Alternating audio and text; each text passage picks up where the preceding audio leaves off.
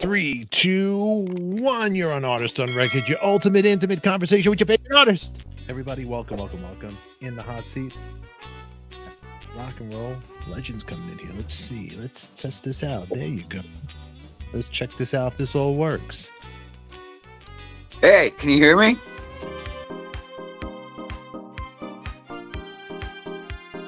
In the meantime, we have Kingdom Come coming on here. They got a new drummer, new singer. I want to know what's going on. You want to know what's going on. You're big fans of the band. Let's get him back here. Nobody ever called here, so.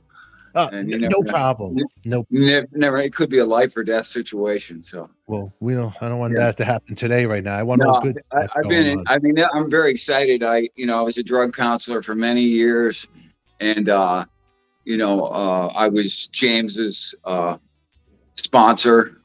And so I feel really bad that maybe I was a little bit responsible for his death, but then I found out that the real reason he died is because he was the only one in the band that was, and he had heart problems right after the vaccination. So don't get me crazy right now. So are you saying that the might have killed James? Is that what you're saying? I'm sure of it. Yeah. Really? Yeah. Really? I mean, my wife had a heart attack. My best friend had 4 strokes right after the second vaccine. He's completely blind. One of the best guitar players in the world, Jim Ryan. And so, yeah, a lot of people are injured, but you won't hear it on the news. But I don't want to get political and stuff. Yeah, Robert Kennedy, I mean, and what's weird is because I worked in recovery with autistic teenagers in Malibu, and they were all, and that's what Robert Kennedy's saying, that we didn't have autism until we started giving 24 vaccines before the first before they turned 2 years old. So yeah, and Biden won't give him one Secret Service person, even after 2 members of his family were assassinated. So yeah, it's things are pretty messed up. Do you think Richard Lewis, that's what caused his heart? I don't know who that is, Richard Lewis. Richard Lewis, the comedian who just passed away. Oh, okay. Well, there's one every day, and especially, I mean, a lot of those people thought that, like James told the whole band, look, we're doing Europe. We're doing Europe in 6 months, and they won't let us cross the borders without a vaccine passport. So, and I was like, well, I'm not taking one. I know better. This is part of the Marxist agenda that, and they'll divide us in people who who didn't take the. And the smartest people in the world didn't take the. No offense, but the PhDs are the most, the ones with the masters and PhDs. So they were the most hesitant people in the world. And then I'm just, I've been a conspiracy theorist since I was, 10 years old, since I had to get under my desk in school because we were going to get nuked. And then they killed John Kennedy, and that was obviously the CIA who did that. And we still haven't, they still haven't released any of the details on it. They haven't released, there was, all these commissions, 9/11 commissions, they're all just, it's like someone screws you over, and it's like, you want to have them arrested, but they're the big authority, So what do you, so for the people who are that don't want to it again, that did it because we're all afraid, we don't know, we don't know what's going on, we're trying to believe in what we're told because we believe what's right is right. So a guy like me, who sometimes feels a little pinch in his chest, or maybe one of my viewers, like my queen of Adikaville, the new queen of Adikaville, Tara, who watches my show, people like her. What do we do? Well, use your knuckles and give yourself a little sternum massage like that. And that's, you can break up a lot of like the smaller vessels and stuff. Of course, in this country we don't until you need a vessel this big in your heart, and it's like we ignore all the microcirculation in our body. That's probably all messed up. I mean, if the big arteries are getting clogged, what are the little ones doing? Stay away from cheese, right? Yeah. I don't know. I don't eat cheese, but That's why you're so skinny and look good. See me, I Oh, I like bagels and lox, cream cheese. I'm nuts. You know, that's yeah, my yeah. problem. I haven't eaten sugar in 3 years now. Yeah. And So I don't eat bread. You know, my every Sunday I used to allow myself dessert. Now my yeah. dessert is potato with like a half a stick of butter on it. Well, that And butter. There you go. Let me ask you. So yeah, James was playing with you guys right before his passing, right? He was still in Kingdom Come, correct? With you yeah. guys? We had Blas Elias as a substitute Yeah. when James couldn't make it because he was, you know, pretty sick, and he was an alcoholic. And he was in a rehab when he died. Mhm. And that was pretty much. I mean, we tried to do this in 2015 with when Lenny was still in the band, right? Okay. And so James had like a year off from Scorpion, so he said, "Let's do some Kingdom Come," and like Lenny was into it. We were getting those big bucks because it was all original members, and we hadn't done anything in 30 years, 29 years Yeah. or something. So there was a big buzz about us, and then James went to his doctor that afternoon. The afternoon we were going to rehearse that night with Lenny and Rick and Danny and everybody. And he told his doctor, "I'm an alcoholic." And his doctor says, "Well, let me prescribe you some Valium." Right. So he thought, okay, I'll just take a Valium before rehearsal, and then I won't need to drink. And then when the Valium started kicking in, he thought, it'd go good with this, some Jack Daniels, Mm. I mean, he felt that buzz coming on, and he was like, "I got to finish this off." An hour later, he actually fell off his drum stool, and Lenny said, "That's it. I'm going back to Germany." And we made a deal with him like a year and a half later to lease the name, and Universal Pictures bought the catalog and stuff like that. So it's kind of open now, and this is this now what I believe, Matt, Blas Elias, great drummer, Keith St. John, great singer, real pro. And but we weren't getting the gigs we wanted. And Keith's pretty busy with the Robin the Rock Vault, and James was kind of sick. He like most alcoholics, he wouldn't talk about his alcoholism. He would just deny that he was and eat a bunch of mints, and So nothing worse than was he still drinking till the he end? was like a closet drinker, Yeah. and he would I was his sponsor, and like I said, I'm a professional drug Yeah. counselor. I worked in that. I was the highest paid drug counselor in Jacksonville. Yeah. And I did a frequency healing session for people, that would bring on the divine frequencies, and then get people to relax and other things they weren't capable of doing so quickly off drugs. Yeah. They just got off drugs, so it's hard Yeah. for them. Hey, there's Danny Stag. Danny Stag Okay. is here. I figured I'd make All this The easy right. best way like to get this. people to relax, JB, is to scream relax at them.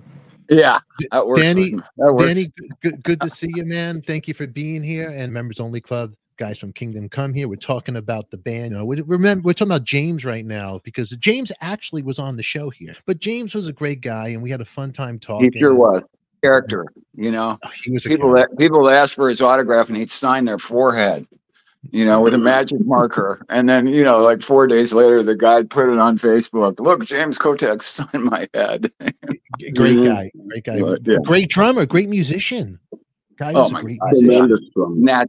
drum. Total natural. I mean, what people didn't realize about him too. I mean, when he died, he was 61, but I met him when he was about 19 or 20, I think. Yeah. And he was a 23. great singer.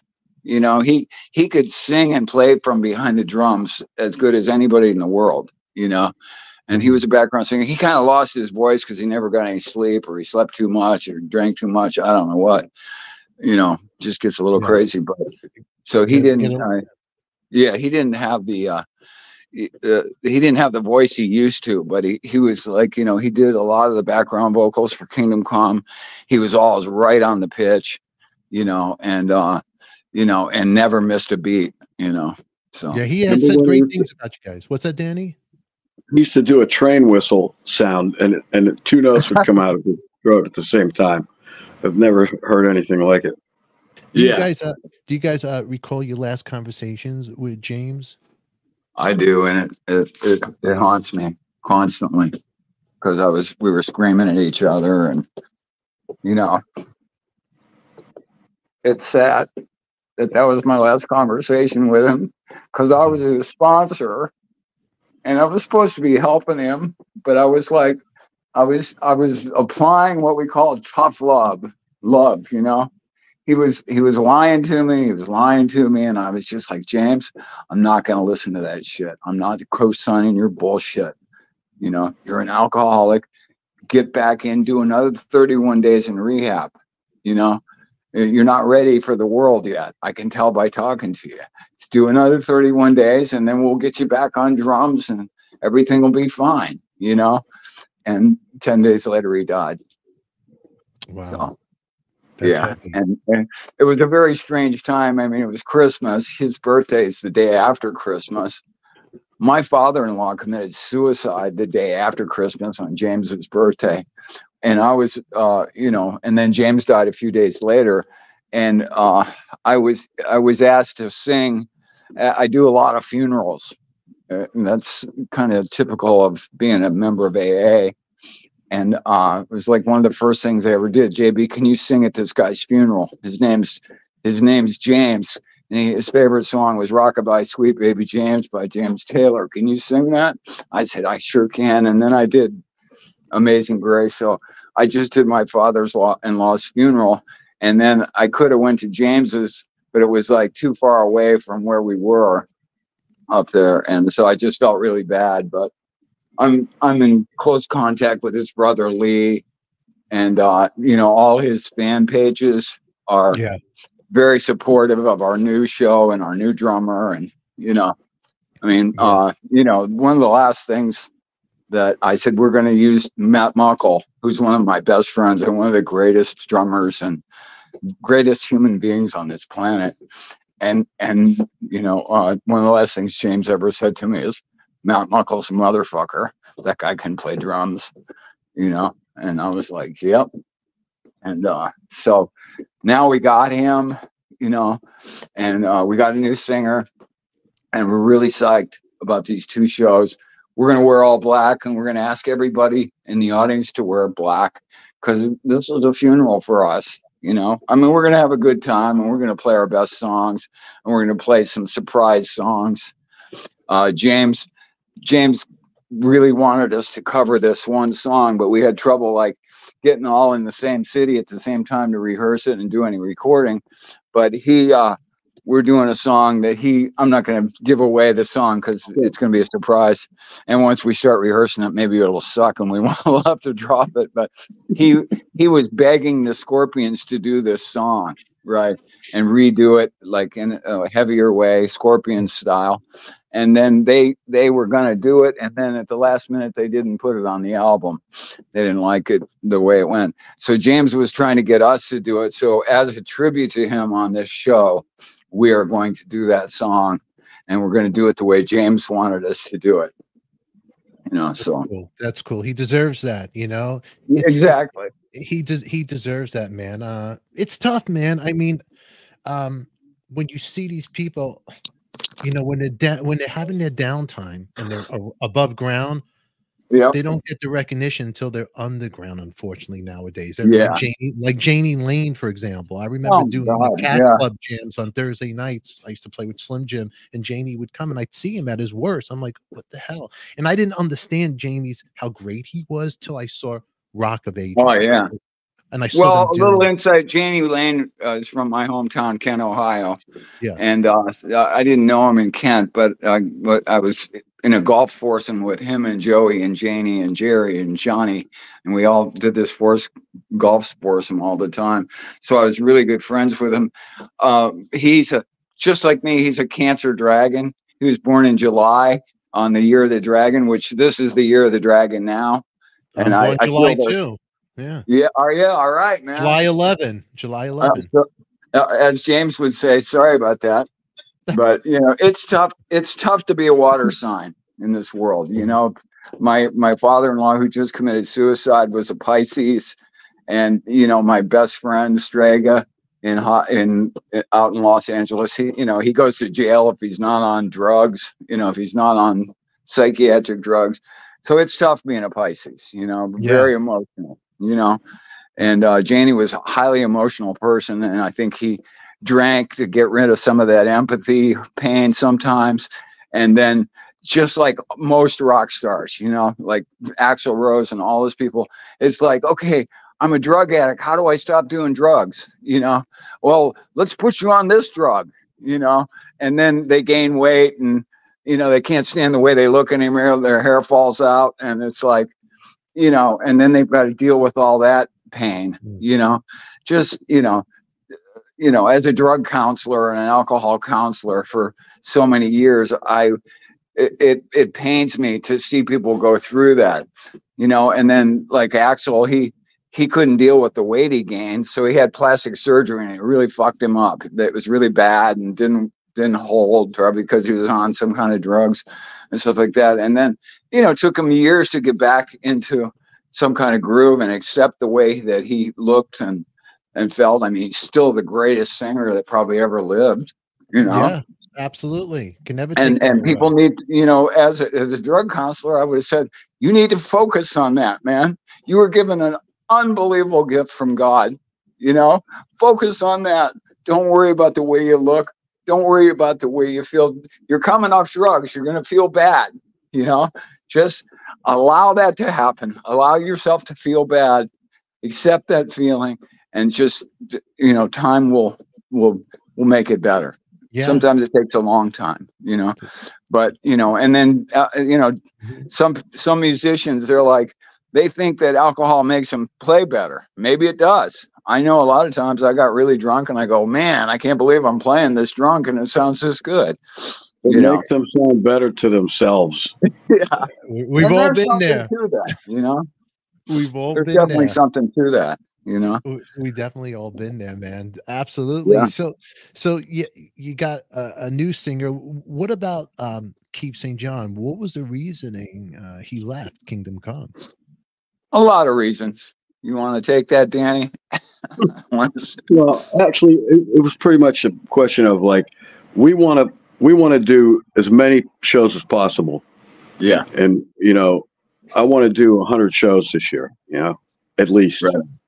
Europe, and South America, Asia. Yeah, Keith had some other things going on, and he had that like residency rock vault thing that he was doing in Las Vegas, where he lives, and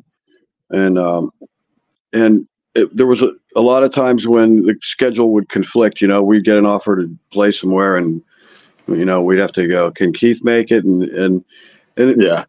It was that there was no animosity or anything, or screaming matches or anything. It was just like we want to play 100, 150 times a year, and apparently you don't. So good luck. God bless you.